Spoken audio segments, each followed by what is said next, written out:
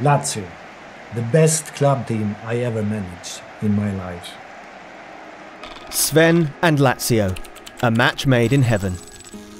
Lazio had been waiting a long time to claim the Scudetto.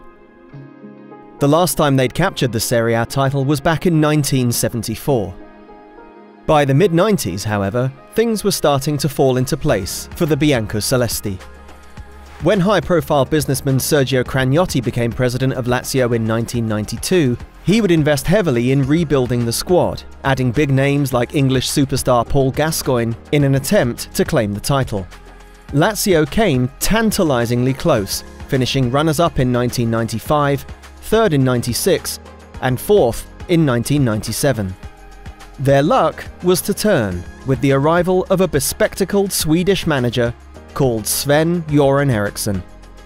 Eriksson arrived at Lazio in July of 1997, having previously won Coppa Italias with Roma and Sampdoria.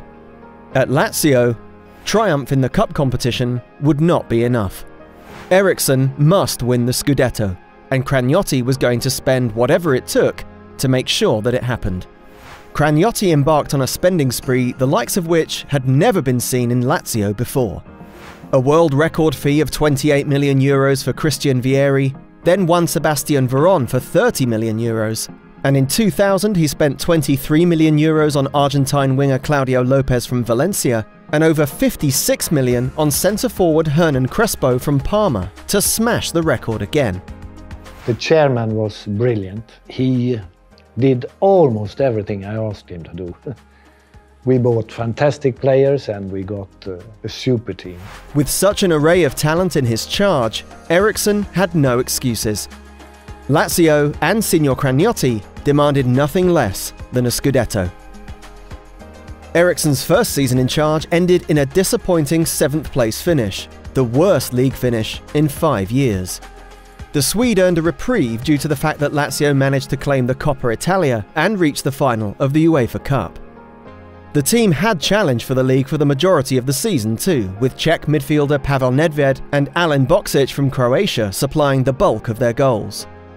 Injury limited Boksic to just 3 appearances in the 1998-99 campaign, but Lazio were able to rely upon the deadly duo of newly signed Christian Vieri and Marcelo Salas, who scored 27 goals between them. Ably supported by Roberto Mancini and defensive rock Alessandro Nesta, Lazio would come agonisingly close to achieving their goal. The Eagles of Lazio topped the Serie A table for most of the season, only coming unstuck in the second-last game when Fiorentina held them to a draw. Lazio would finish a close second in the league, finishing with 69 points to the 70 secured by champions Milan. However, Lazio did get their hands on some silverware when they defeated Mallorca to claim the UEFA Cup Winners' Cup trophy. Lazio fans were distraught when Vieri left the team for Inter Milan in the off-season after falling out with President Cragnotti. However, their fears were unfounded, as the 43 million euro transfer fee Lazio received helped to secure the services of one Sebastian Veron, Simone Inzaghi, and the tough-tackling Diego Simeone from Inter. This trio were to have a pivotal role in what was to come. The team was further bolstered by the arrivals of the experienced Nestor Sensini from Parma and Fabrizio Ravanelli from Marseille.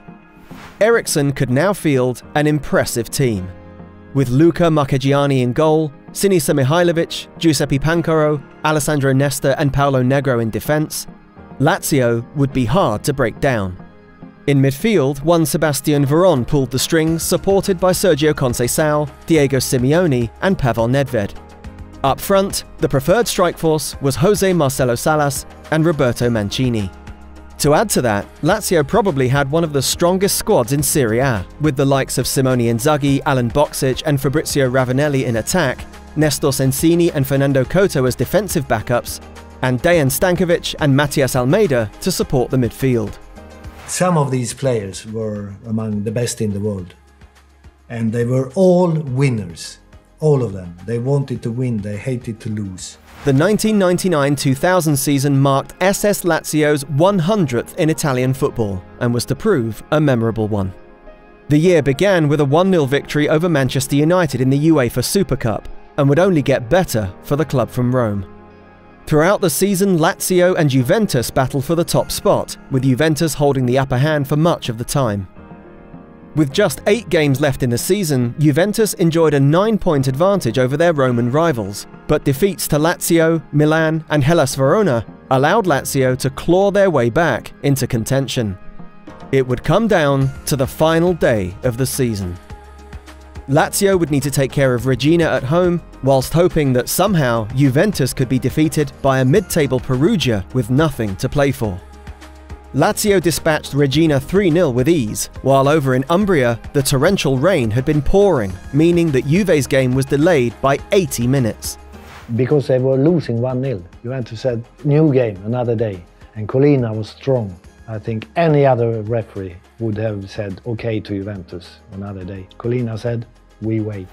The fans of the Blue and Whites took to their radios, hoping for a miracle, and as though the deluge from above were a sign, it duly arrived. Perugia managed a 1-0 victory against Juventus, and the Scudetto was Lazio's.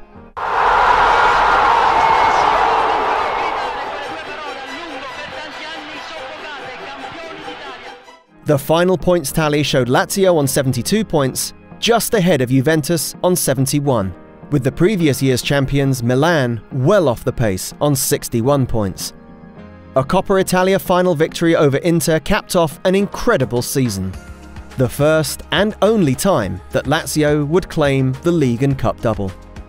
Eriksson's Lazio could not repeat the feat the following year, finishing third in the league behind City rivals Roma and Juventus. They did manage to claim the pre-season Super Coppa trophy in September of 2000, but would get knocked out of both the Coppa Italia and the Champions League before the quarter-final stages. Eriksson himself was to leave before the finish of the season, becoming the England national team's first ever foreign coach when he took the post in January. Lazio have never reached the heights of that glorious 1999-2000 season since then. But their fans will never forget that year when the Eagles soared to the top of the Serie A mountain.